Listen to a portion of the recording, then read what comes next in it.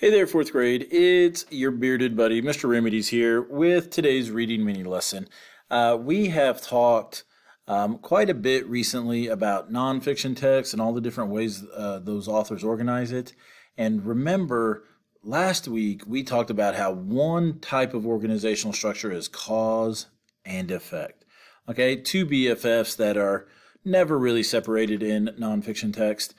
So today we thought we would give you a strategy, give you a little how-to knowledge that can really help you dive in and understand exactly what it is the cause and effect looks like. So today, you see it on your screen, we're learning how to using a diagram to show cause and effect.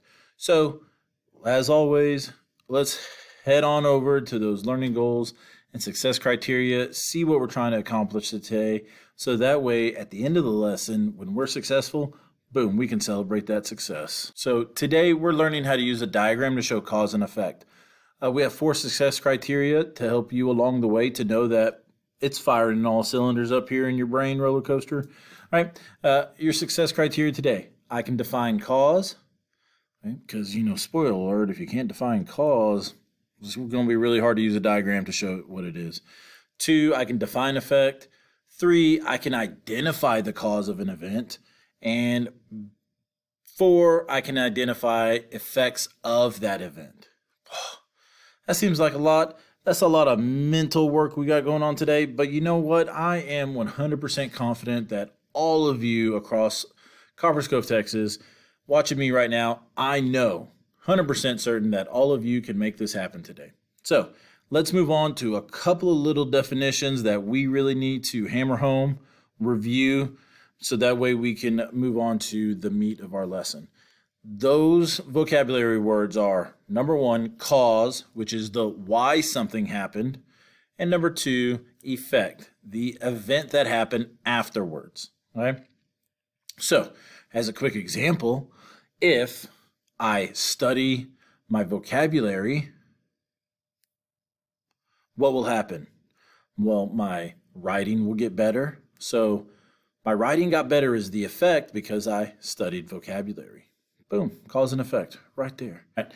Now that we've got that out of the way, let's move on to a little bit of an example. And I think you're really going to enjoy this example.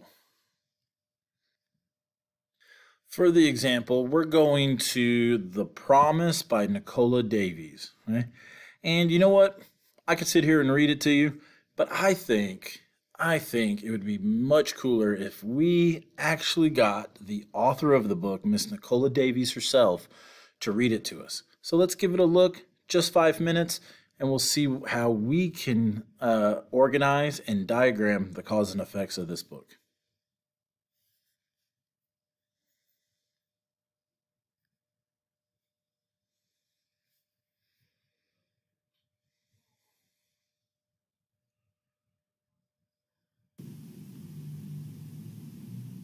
When I was young, I lived in a city that was mean and hard and ugly.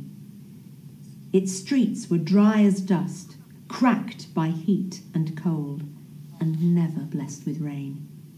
A gritty yellow wind blew constantly, scratching round the buildings like a hungry dog. Nothing grew. Everything was broken. No one ever smiled. The people had grown as mean and hard and ugly as their city. And I was mean and hard and ugly too. I lived by stealing from those who had almost as little as I did. My heart was as shriveled as the dead trees in the park. And then, one night, I met an old lady down a dark street. She was frail and alone, an easy victim. Her bag was fat and full. But when I tried to take it from her, she held on with the strength of heroes. To and fro we pulled that bag until at last she said, "If you promise to plant them, then I'll let go." What did she mean? I didn't know or care. I just wanted the bag. So I said, "All right, I promise." She loosened her grip at once and smiled at me. I ran off without a backward look, thinking of the food and money in the bag. But when I opened it, there were only acorns, so green, so perfect, and so many. And I understood the promise I had made. I held a forest in my arms, and my heart was changed. I forgot the food and money, and for the first time in my life, I felt lucky, rich beyond my wildest dreams. I slept with the acorns for my pillow, my head full of leafy visions. And in the morning, I began to keep my promise. I planted beside roads, on roundabouts, among rubble, ruins and rusty railings, by train tracks, tram lines and traffic lights, in abandoned parks and gardens laced with broken glass, behind factories and shopping malls, at bus stops, cafes, blocks of flats. I pushed aside the mean and the hard and the ugly, and I planted. Nothing changed at first. The gritty wind still scratched the parched, cracked streets. The people scowled and scuttled to their homes like cockroaches. But slowly, shoots of green began to show. Trees, first here, then there, then everywhere. People came onto the streets to see. They touched the leaves in wonder, and they smiled. They took tea together by the tiny trees. They talked and laughed. And pretty soon, they were planting too. Trees and flowers, fruit and vegetables in parks and gardens, on balconies and rooftops. Green spread through the city like a song, breathing to the sky, drawing down the rain like a blessing. But by then, I was already far away, planting in another sad and sorry city. And another, and another, and another. And then, last night, in a lonely alley, a young thief fought me for my bag of acorns. I smiled and made the old bargain, knowing how a heart can change, knowing that my planting will go on. What? Oh, I love this book so much. What a wonderful book. All right. Now that we've watched that video, let's get ready for, boom, a little question time. All right. My question to you guys, what event caused all the other events in the book to happen? Right? This is a great example of cause and effect because, boys and girls, there is a clearly defined event that makes everything else happen. So in order to do that, in order to answer that, let's try to learn how to use a diagram. Hada. So this is what a cause and effect diagram looks like. It is usually made up of two columns. On your left, there is the cause column, and it's green. And then you can tell that it's one event. And then on the right, we got a bunch of effects, right? Because that's usually how it goes, okay? Usually one event has many effects, right? Think of it a little bit like tossing a rock in a pond, okay? Well, that one rock, when it hits that water, it creates bloop, bloop, bloop, a bunch of ripples, okay? And so we want to kind of replicate that, okay? So my question, boom, question time. Remember, what one event causes all the other events to happen in the book? Do you remember? If not, you can always rewind the video, but I think you guys got it.